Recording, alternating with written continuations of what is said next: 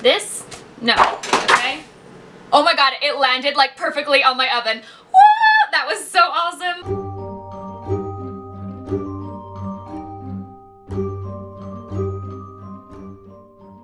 Hey guys, welcome to my channel. My name is Alice. I go by HulloAlice here on YouTube and I make art videos. And today I wanted to sit down and share with you some art supplies that I personally don't think are worth the money. These are supplies that a lot of them aren't bad. I just think that you can get better supplies for around the same price. There's one specific supply in here that I think is absolutely terrible. The rest kind of range from they're kind of bad to they're okay, but there's just a lot of better options out there, so I wouldn't really recommend them. But I thought it would be an interesting video for you guys to see the art supplies that I don't recommend and the ones that I don't think are worth the money. So I'm just gonna go ahead and show you the supplies, and I'm gonna start with the one that I really hate. So the first supply I hate. I think this art supply is terrible. I would not recommend that any of you purchase it. I think it sucks. And that is the Prismacolor Magic Rub Erasers. These are the traditional white erasers that you see around. I actually don't have any with me. I used to have about 3 or 4 of them. And I feel like loads of people use these and love them, but I think they're awful. They're actually not that expensive. I was doing some research and you can get a packet of 3 for $2.99 on Target. So they're not expensive at all. That averages out to about 99 cents an eraser, but these things suck, okay? They smear your graphite everywhere, they make marks on your paper, they don't erase cleanly. Every time I tried to use them, it would just smear, and I expect more from Prismacolor, okay? Like, you think that you can trust them because they're a name that you've heard of and their pencils are great, but no, these erasers are shit. So the eraser that I would recommend instead is quite a bit more expensive, but I love these erasers. These are the Factice Black 18 erasers. These are definitely more expensive. I went on Amazon to buy them individually. They're like $7 each, which is ridiculous. But you can buy a set of 6 for $14.99, and that equals out to be $2.49 each, which I don't mind for an eraser, $2.49 each, because an eraser lasts for a really long time. These erase cleanly every single time. I've never had an issue with smearing or smudging with these erasers. But honestly, the eraser on this pencil from the Target dollar section is better than those shitty Prismacolor Magic Rub erasers. Thumbs down, they suck. Don't buy them unless you want a smeary graphite mess everywhere. Okay, so the next supply that I'm going to talk about is some watercolor pencils. So these are the Derwent watercolor pencils. These are pretty popular. It's because I think they're very easy to find in stores. Most stores that I've been to carry them, including Michael's and Hobby Lobby, so they're really easily available for a lot of people. And they're not terrible. These were the first watercolor pencils that I ever bought, but they're not that great when you compare them to the alternatives that you can get as well. I'm going to insert some swatches right here of me comparing them to 2 other watercolor pencils. I'm going to be comparing them to the Arteza Woodless watercolor pencils and the Faber-Castell Albrecht Dürer watercolor pencils. As you can see, when I'm trying to blend out the Derwent watercolor pencils, they don't really melt away the way the other pencils do. You can see there's still a harsh line where I applied the pencil to the paper, and that's really hard to blend out. You can also see they're not quite as pigmented as the others. They're pigmented, but they're not as pigmented. The biggest thing is the blendability. One of the most frustrating things in watercolor pencils can be when you can't blend out that texture of the pencil, and that can be really frustrating for a lot of beginners, and I find that these are very hard to blend out. So a 24 pack of the Derwent watercolor pencils runs for $21.42 on Amazon, which equals to about 89 cents a pencil. That's pretty affordable, especially if you consider the fact that you can buy them in Hobby Lobby and Michael's and use those 40% off coupons. So this still may be a good option for you. But if you're looking for something that's going to be a little bit better quality and around the same price, I would really recommend the Arteza Woodless watercolor pencils. I got these like last month and tried them out, and I still really like them and use them a lot. These are $24.99 on Amazon, or $1.04 a pencil, and those are both for the 24 set, so you're going to get the same amount. If you are looking for something that is a little bit higher quality and a little bit more expensive, I would recommend the Faber-Castell Albrecht Dürer watercolor pencils. These are my favorite watercolor pencils of all time. They are beautiful. They are so pigmented, so smooth. They blend out amazingly. A 24 pack of these on Amazon is $37.65 or $1.56 a pencil. So definitely a higher price range than the Derwent or the Arteza, but a great option if you're looking for something that's just a step above. The next supply that I'm going to talk about is a brush pen. This is the Pigma FB Secura Pigma FB brush pen. This is the fine brush pen. So you can get these on Amazon for $6.99 for a set of 2 or $3.49 each is what it equals out to. So they aren't that expensive. I mean, $3.49 for a pen, art pen, isn't unusual. And when I first got this pen, I really liked it. It was really fine and I could create a lot of really nice details. The problem with this pen is they don't last 2 weeks, you guys. 2 weeks. I had this for 2 weeks and it started dying and the tip started fraying and I wasn't even using it that often. Like, I was just sketching with it regularly. So I bought a second one and within the first couple weeks, within the first month, the ink started dying and the tip started fraying. And I was just like, are you kidding? Like, I expect a pen to last longer than a few weeks. Like, what is this? So like, I don't know what it is or why they die so fast, but there are so many other brush pens out there that don't die within a few weeks that I wouldn't recommend you spend your money on this. It would be a great pen if it lasted and if it didn't start fraying like crazy, but it does, so wah wah. The next supply that I'm going to talk about is some watercolor paper, and you guys may have seen this before if you've been to an art store. It's the Strathmore watercolor paper.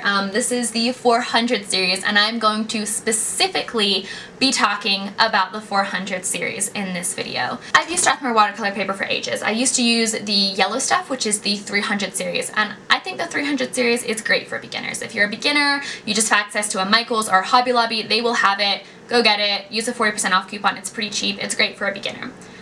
The 400 series is obviously more expensive because it's supposed to be better, but it isn't. It's not better. I wish it was better, but it's not. It doesn't layer. It really just doesn't layer well. Like, if you try to layer maybe like more than 3 layers on there, you start getting a lot of lifting. And of course that can be due to your paint as well, but I've noticed it significantly more with this paper than with any other papers that I've used. The other thing, the thing that's really annoying is when it absorbs too much watercolor, when you try to paint on it, even if the paper is 100% bone dry, you get feathering. Like, you cannot create a clean line. It's like the fibers of the paper have been damaged is what it looks like. And I struggled with this so much with the painting that I was trying to create, and it ruined the painting. I couldn't finish the painting because I couldn't get a clean line. Not with masking fluid, not with anything, because the fibers got damaged from having multiple layers of watercolor on. So if you're not the kind of artist that uses a lot of layers in your watercolor, then this paper might work fine for you. But I use a lot of layers. I use that to build depth, and that's just how I work, and so it doesn't work for me. The other thing that I noticed is that the watercolors tended to dry very flat, and they almost had a mottled surface when they were layered heavily. So it started affecting the appearance of the watercolors as well. And I just wasn't a big fan of it, especially when there are other watercolor papers that you can get out there for the same price or even cheaper that are so much better. I feel like my voice is really scratchy. I need some water right now. Okay. Oh, that's better. If you go on Amazon, you can get a 9x12 block of the Strathmore 400 series, and it comes with 12 sheets of paper for the list price is $16.99, and that equals out to $1.41 a sheet. It is, at the time that I'm filming this video, on sale for $8.34, which equals out to 69 cents a sheet. However, you can get this on Amazon. This is the B watercolor paper in the cold press. So when I looked on Amazon, you can get their block of their 9x12 with 15 sheets of paper for $8.95 list price, which is 59 cents a sheet, and right now it's on sale for $7.25 or 48 cents a sheet. So it is still cheaper than the sale price of the Strathmore, and this stuff is awesome. I love this paper. It is 100% cotton, which is awesome. 300 GSM or 140 pound. It layers beautifully. It creates, it's just so pretty. It takes paint so well. It really makes your colors vibrant. It is a beautiful, beautiful paper. It is one of my top papers. It is so affordable. So yeah, get this, don't get that, get this, it's way better.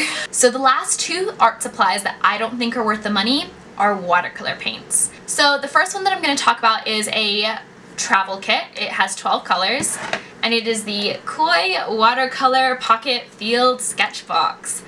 I know a lot of people love this, and I gotta give them props. It's adorable, okay? Like, I mean, seriously, this is adorable, look at it. It's so cute! It's like 12 little colors. Okay, white is useless in a watercolor palette, and I don't know why people include it, and just stop. But it comes with a little sponge and a little water brush that like comes in too. It's a really cute travel kit.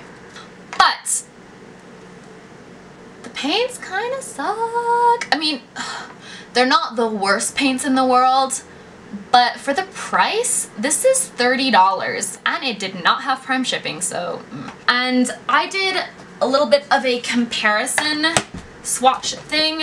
The top colors that you can see are the Koi watercolors, and as you guys can see, or maybe you can see, I can see it in person, they're chalky and they're kind of opaque. Watercolor is supposed to be translucent. It's supposed to be like see-through, light is supposed to come through it, and I feel like you can even tell when you look at them in the pan that they're going to dry really chalky just because the actual pans themselves have no sheen to them. They're very matte looking. And yeah, the paints are just, they dry opaque, they dry chalky, and they're not very pigmented. For $30, you can get a way better kit. That's going to be by Van Gogh. Van Gogh has a 12-pan pocket box for $24.05, and it is way better. Okay, it's not quite as adorable as this, but it is a travel kit. It does come with a brush, not a water brush, but a brush. Van Gogh is a great beginner option for students. I love Van Gogh. They're pigmented, they're translucent, they are great starter paints. They're not like artist quality, but their student quality is really, really good, and I would definitely buy those and not this. Sorry, you are not worth $30, even if you are adorable. The last one I'm going to talk about, this is a really, really popular watercolors. Probably most people started with these watercolors, and they're not terrible, they're not. I'm going to be talking about the Cotman watercolors by Winsor & Newton. Now, first of all, this is a Van Gogh kit. Okay, it says Van Gogh. It also says Cotman up here because my mom gave this to me. So this is a Van Gogh kit with Cotman watercolors inside. They're not bad. They're not bad. They're affordable and they're easily available in stores. But they're just nowadays with Amazon and online ordering, there's just so many better options, to be honest. They're relatively translucent. They're a little opaque, but they're nowhere near as opaque as the Koi ones. But they're just not that pigmented, especially when they dry. They're just very pastel. Again, I'll insert some swatches here. So the top row is the Koi, like I said, then underneath is the Leningrad White Nights watercolors, and then under that is the Kuretake Ganze Tambi watercolors, which are the ones I just tested out a few weeks ago. And then the bottom row is the Cotman, and you can see how much paler the Cotman is than all of the other colors. It's just not as pigmented or as bright, and they're just better options. So the 24-pan set of the Cotman watercolors is $28.49 on Amazon. The Kuretake Ganze Tambi watercolors that I tried out last week, which is this set, this is a 36-pan set, and the pans are freaking huge. I think they're shallow, but there's definitely more paint in one of these than in one of these, like, obviously. And it's 36 colors. This is $27.88, so this is actually cheaper than the Cotman. And as you can see in the swatches, they're just brighter and more pigmented, and I really did find them beautiful to work with. If you're looking for something that is only a little bit more expensive, but way higher in quality, I would highly recommend the Leningrad White Nights watercolors. This is the set that I have.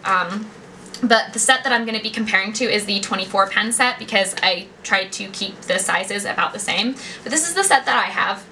And these are the second swatches, and you can see these are clearly the most bright and pigmented compared to all of them. They just blow the rest out of the water. You can get a 24 pen set of the Leningrad White Nights watercolors for $42. And these are artist's quality, archival, super pigmented, translucent, beautiful, easy to work with. I would highly recommend you spend the extra $14 and buy the 24 pen set of the White Nights.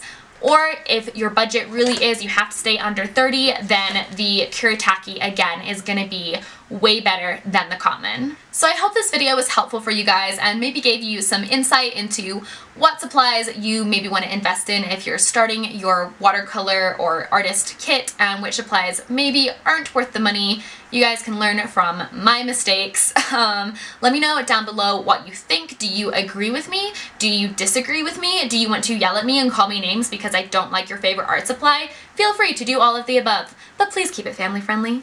If you liked this video, don't forget to give it a thumbs up. It does help me out. And if you are new to my channel and you would like to see more, then subscribe. Hit the notification bell that is somewhere up there to be notified every time I upload a new video. I do upload new videos every Friday, and come join the Wonderland fam. We would be so happy to have you. And that is it for this video. I love you guys so much. I will see you next Friday. And as always, thanks for watching and have a great rest of your day. Bye guys! I have to leave for my mom's house in literally 8 minutes, and I seriously feel like that video was such a mess. Like, what did I even say? What did I even say in that video? I don't even know. I don't even know.